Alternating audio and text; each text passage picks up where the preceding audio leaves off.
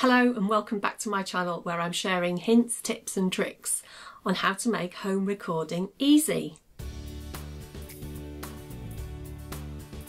In this video we're going to look at making MIDI connections. It's all about how to connect your MIDI keyboard or digital piano to your computer, whether you've got a PC, a Mac or an iPad, so that you can then use any MIDI software, whether it's an app on your iPad, music production software, some kind of DAW, or piano learning software, score writing software, whatever you want to do. The first thing you need to do is make sure that your keyboard is correctly connected to your computer. So that's what we're going to look at.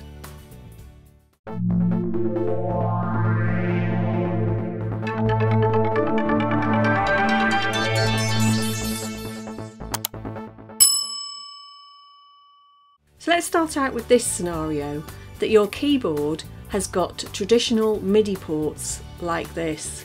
Now if that's the case, then on a PC or Mac you've basically got two options to connect up to your computer. So the first thing to do is to purchase a USB MIDI interface like this one. Now this is a relatively cheap way of going about things, and make sure, by the way, that you buy a decent branded one. There are lots of very cheap ones on the market that tend to work for a few goes and then fail.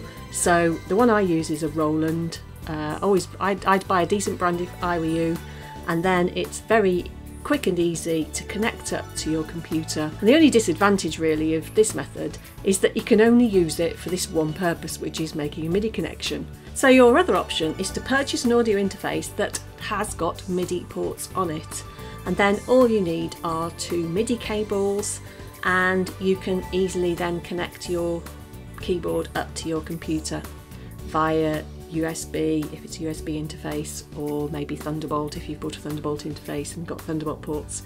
The disadvantage of this method is obviously it's going to cost you more, but the advantage is you can also use that audio interface to make audio recordings, whether you want to connect mics or whether you want to actually record the sound of your keyboard as well.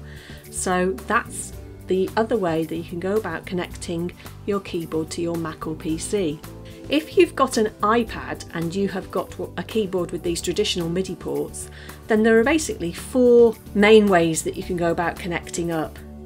So scenario one is like the Mac and the PC, you buy a USB MIDI interface and you use it with one of these powered USB adapters. That works very well. Again, it's cheap and cheerful.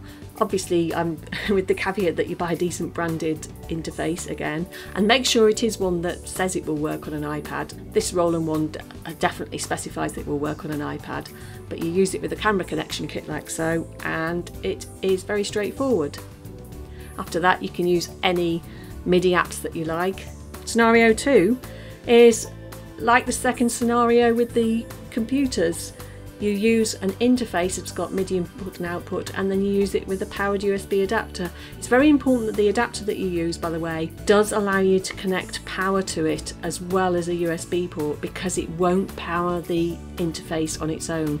So you need to have it plugged in. You simply connect everything up and the iPad will work seamlessly as long as the interface works with Mac Core Audio, which 99% of them do.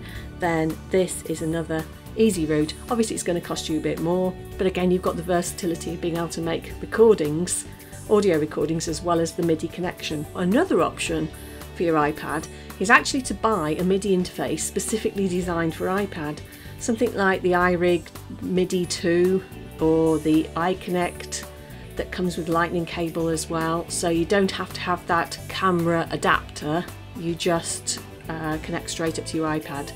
So all you'd need then for the iRig MIDI 2 would be a set of MIDI leads, but with the iConnect interface you wouldn't even need that. It connects directly from your iPad into the MIDI ports in the back of your keyboard. So that's the third option.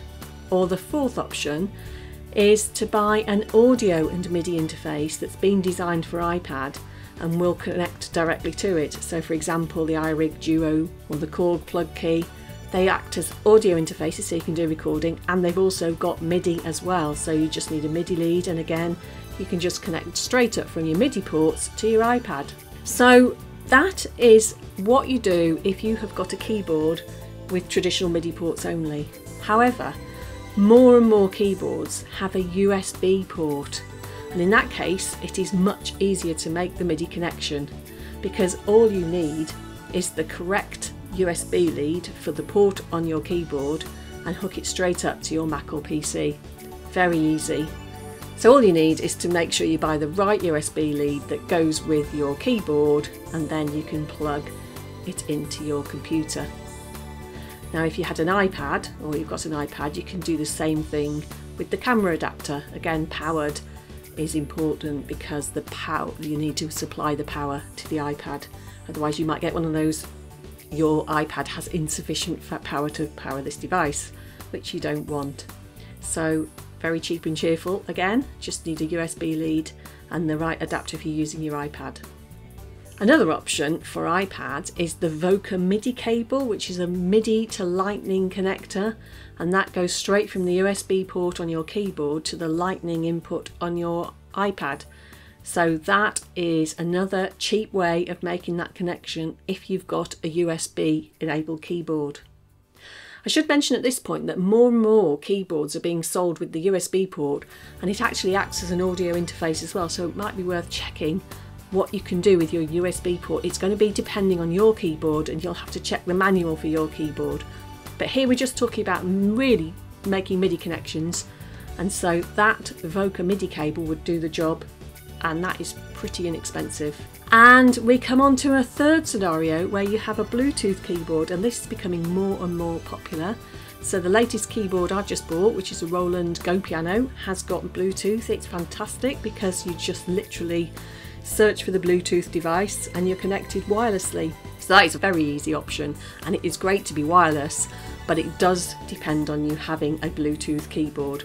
But if you were thinking of buying a keyboard, it might be something you might want to look out for, because it is just so easy to connect and it saves you having wires everywhere in your studio. That is MIDI connection in a nutshell, and once you've got yourself connected, you'll be able to use GarageBand, score writing software, music theory, lessons and apps, virtual instruments. You'll be able to use your DAW for music production, so enjoy. And as always, if you've got any questions, then please ask them below and I'll try and answer them. Thanks for watching. I hope you found that useful, and if you did, please do like the video. If you've got any questions or comments, don't forget to post them below. And if you want to get more of my tips and tricks on home recording, then please do subscribe to the channel. Well, thanks for watching and see you next time.